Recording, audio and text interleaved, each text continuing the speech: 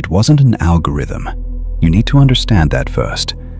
The images and sounds you were shown, the cryptic numbers that appeared in your recommendations, that was a signal, a tuning fork resonating with something already inside of you. You were chosen because you are one of the few who senses that the reality we see is just a fraction of the whole story, a beautiful, hypnotic, but fragmented echo. For months, you've been collecting those echoes, feeling their power without understanding the source. Consider this video the first translation of that source. This is not another theory or a guess. This is the blueprint, the very architecture of the philosophy you've been subconsciously drawn to. What you are about to see is the key that elevates you from a mere spectator of the mystery to an active participant in its unfolding. The puzzle pieces are in your hands. Now, let's begin to assemble them.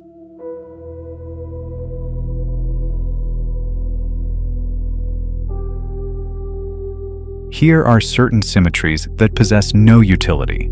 They explain nothing, decorate nothing, and serve no function. Yet, they persist.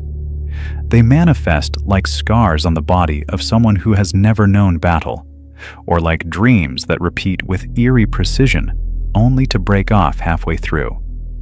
It is as though the universe, caught in a state of obsessive distraction, keeps bending its own laws around an invisible, crooked axis, insisting on a reflection where none is required.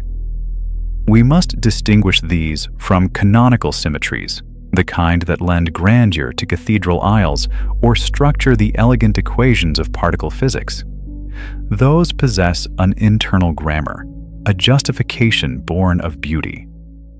Our concern lies with the others, the anomalies that surface where they should not, emerging from chaos without intention, as if something or someone wanted to play God without taking responsibility for the design. Science offers the term emergent symmetry, though one should not be beguiled by the polish of the definition. Often it is merely a euphemism for, we have no idea why it happens, but isn't it lovely? In complex systems that lack inherent balance, a sudden harmony arises, order generated from disorder, as if the universe grew weary of drifting aimlessly and decided, momentarily, to find a center. Consider the ant colony.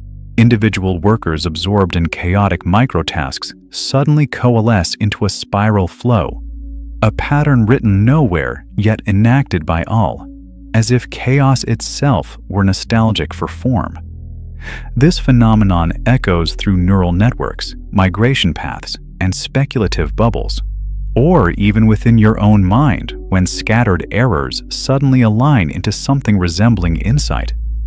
But this symmetry is only an unkept promise, a mirage with strict rules that vanishes the moment you try to pin it down. And then there's fractality, that eerie cousin of symmetry that pretends to be order but is actually obsession. A repetition across scales, like a voice whispering something is wrong in ever-changing inflections. Take the Sierpiński triangle, for instance, or the Mandelbrot set. Figures that multiply, fold, creep into space as if trying to fill it all, down to the last bit. A geometric hunger that never ends, an algorithm eating its own tail. These patterns are not designed, but calculated. They are not born, they emerge, much like historical events that recur with slight mutations, suggesting history itself is a fractal seeking convergence. Do you remember Vico, the philosopher of recurrence, of history's cycles and returns? He didn't speak of fractals, but maybe he sensed them, felt that form repeats itself, even when it shouldn't, even when it hurts.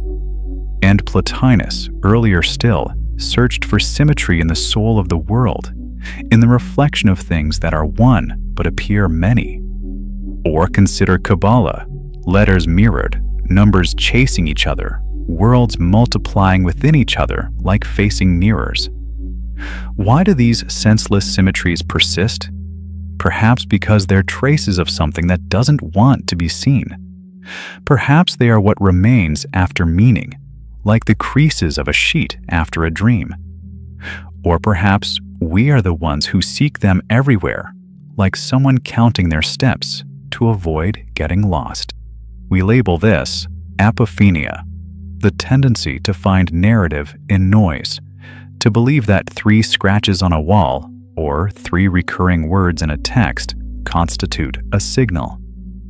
But what if they are? Maybe the symmetries that make no sense weren't meant for us. Maybe they're the byproduct of a higher computation that includes us only by mistake. As if we were reading a divine formula written in a forgotten language and only understanding the refrains. Or maybe they are indeed messages, not for you and not for me, but for someone else entirely.